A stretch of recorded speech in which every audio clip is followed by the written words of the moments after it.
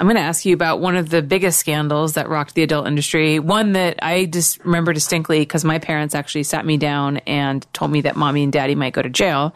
And they tried to explain to me what to do if the cops came and dragged them out of the house in the middle of the night because that's what they were expecting. Right.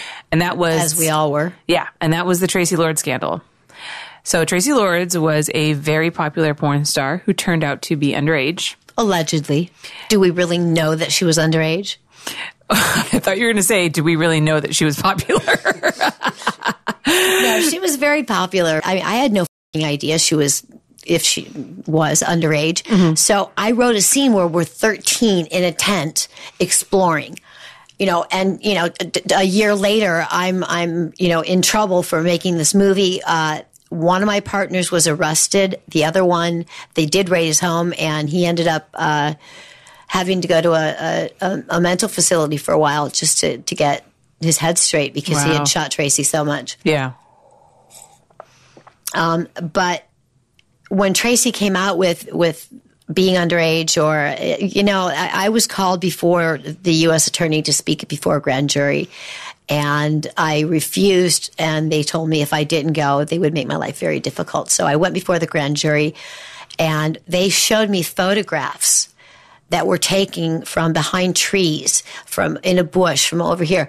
I saw photographs of Traci and directors and producers and myself taken by people from hidden areas. So whether she turned herself in, whether she really was underage, they knew that she was making porn before anybody did anything. I've seen the photos. I have nothing nice to say about her. She ruined so many people's lives. I ended up, when I didn't help the grand jury, I have a really bad memory, and my grandfather taught me, you never snitch, you never steal, you never lie. Mm-hmm. Those are you just don't. Mm-hmm. And, so I didn't snitch. I didn't remember anybody's name. And you don't know people's names. They're Bubba or they're whoever they are. Ernie is probably somebody else too. Everybody's got a different name. Right. So, 5 years to the day after the grand jury appearance, I'm dating Charlie Sheen at the time. I'm at Charlie's house, and my attorney calls me. We're on shrooms. We're like tripping out and making fun of Mary Steenburgen's name because we were so high. Mary Steenburgen. And I remember because we were taking photos and we were wearing shades, and we were just being really goofy and having a good time. And my attorney calls and says, "You've been indicted." And I'm like, "For what?" And they paid someone for 5 fucking years to watch every movie that I ever made, read every interview that I ever did, follow every move that I made. They tried to charge me with tax evasion. And at that point in time, it was not mandatory that employers 1099 their employees. Right. So I had $2,087.04 in my checking account that I didn't have a 1099 to go with. And so what they charged me with was willfully subscribing to a false tax return. They claimed, what they tried to get people to say was that they had paid me in cash too. So they were saying that, I had made all this money in cash and they just couldn't find it.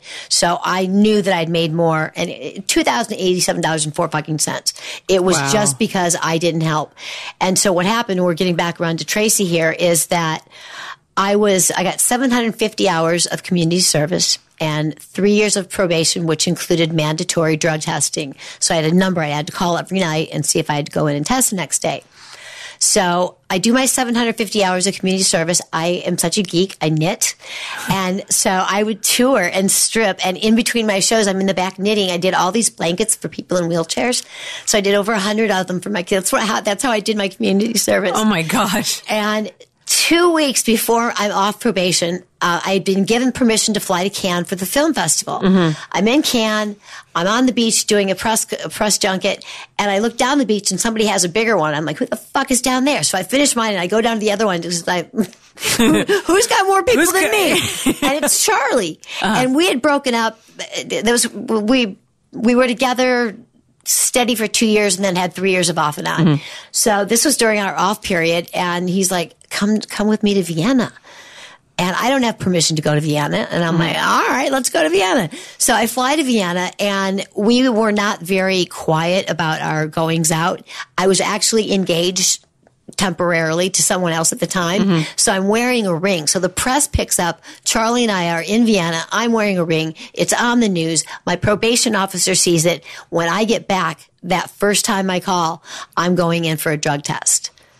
I've been in Vienna for 2 weeks with the entire cast of the Three Musketeers. And Charlie Sheen. I am not going to pass my drug test. There's no way. Yeah. Do not collect $200. Go straight to jail. So I test dirty, and I'm supposed to, I've got a noon turn-in time.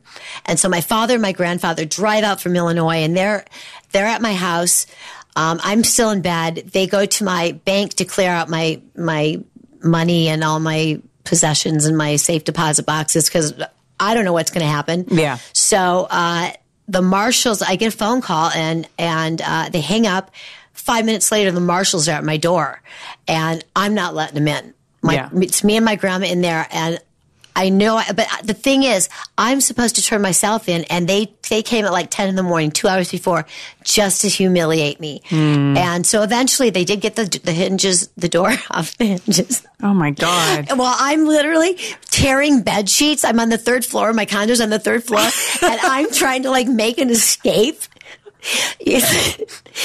Oh my God. But my dad got back right as I got the door off, and I was able to say goodbye to my dad. And I went directly to the holding cell downtown. From there, I went to MDCLA, which is maximum security, in with murderers, weapons dealers, drug dealers, the worst of the worst. I'm in with some really, really bad people. And there's a lot of things that happened when I was in prison. I'm working on a book right now, which is very close to being done. It's called I Don't Look Good on Paper.